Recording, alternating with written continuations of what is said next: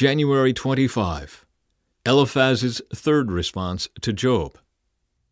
Then Eliphaz the Temanite replied, "Can a person do anything to help God?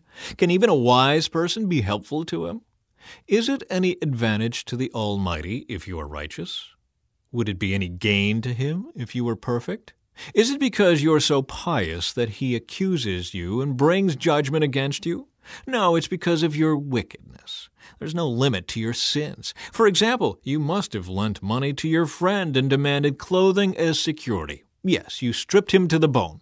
You must have refused water for the thirsty and food for the hungry. You probably think the land belongs to the powerful and only the privileged have a right to it. You must have sent widows away empty-handed and crushed the hopes of orphans. That is why you are surrounded by traps and tremble from sudden fears. That is why you cannot see in the darkness and waves of water cover you. God is so great, higher than the heavens, higher than the farthest stars. But you reply, that's why God can't see what I am doing. How can he judge through the thick darkness? For thick clouds swirl about him and he cannot see us. He is way up there walking on the vault of heaven. Will you continue on the old paths where evil people have walked? They were snatched away in the prime of life, the foundations of their lives washed away. For they said to God, leave us alone. What can the Almighty do to us? Yet he was the one who filled their homes with good things. So I will have nothing to do with that kind of thinking. The righteous will be happy to see the wicked destroyed, and the innocent will laugh in contempt.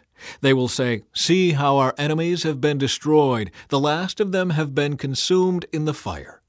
Submit to God, and you will have peace. Then things will go well for you. Listen to his instructions and store them in your heart.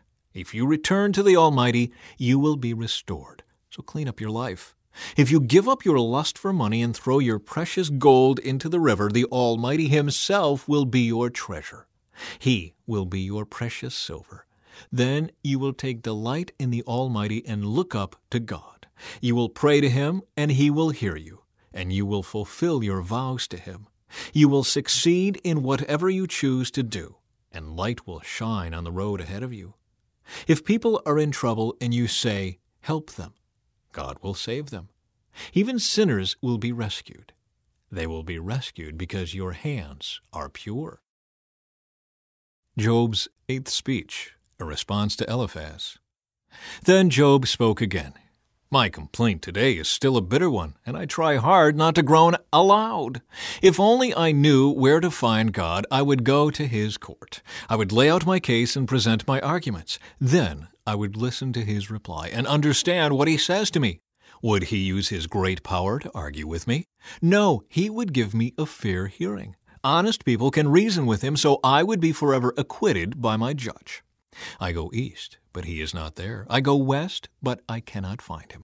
I do not see him in the north, for he is hidden. I look to the south, but he is concealed. But he knows where I am going, and when he tests me, I will come out as pure as gold, for I have stayed on God's paths. I have followed his ways and not turned aside. I have not departed from his commands, but have treasured his words more than daily food. But once he has made his decision, who can change his mind? Whatever he wants to do, he does. So he will do to me whatever he has planned. He controls my destiny. No wonder I am so terrified in his presence. When I think of it, terror grips me. God has made me sick at heart. The Almighty has terrified me. Darkness is all around me. Thick, impenetrable darkness is everywhere. Job asks why the wicked are not punished. Why doesn't the Almighty bring the wicked to judgment? Why must the godly wait for him in vain?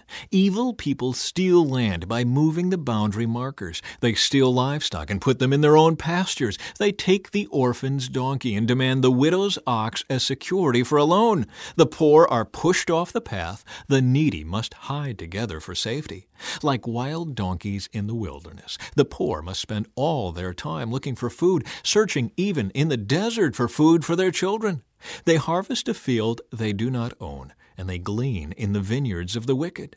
All night they lie naked in the cold without clothing or covering. They are soaked by mountain showers, and they huddle against the rocks for want of a home. The wicked snatch a widow's child from her breast, taking the baby as security for a loan. The poor must go about naked without any clothing. They harvest food for others while they themselves are starving. They press out olive oil without being allowed to taste it, and they tread in the winepress as they suffer from thirst. The groans of the dying rise from the city, and the wounded cry for help, yet God ignores their moaning. Wicked people rebel against the light. They refuse to acknowledge its ways or stay in its paths. The murderer rises in the early dawn to kill the poor and needy. At night he is a thief. The adulterer waits for the twilight, saying, "No one will see me then." He hides his face so no one will know him. Thieves break into houses at night and sleep in the daytime. They are not acquainted with the light. The black night is their morning. They ally themselves with the terrors of the darkness. But they disappear like foam down a river. Everything they own is cursed, and they are afraid to enter their own vineyards. The grave consumes sinners, just as drought and heat consume snow. Their own mothers will forget them. Maggots will find them sweet to eat. No one will remember them. Wicked people are broken like a tree in the storm. They cheat the woman who has no son to help her. They refuse to help the needy widow. God, in His power, drags away the rich. They may rise high, but they have no assurance of life. They may be allowed to live in security, but God is always watching them. And though they are great now, in a moment they will be gone like all others, cut off like heads of grain. Can anyone claim otherwise? Who can prove me wrong? Bildad's third response to Job. Then Bildad the Shuhite replied, "God is powerful and dreadful. He enforces peace in the heavens. Who is able to count His heavenly army? Doesn't His light shine on all the earth? How can a mortal be innocent before God? Can anyone born of a woman be pure? God is more glorious than the moon. He shines brighter than the stars. In comparison, people are maggots. We mortals are mere worms."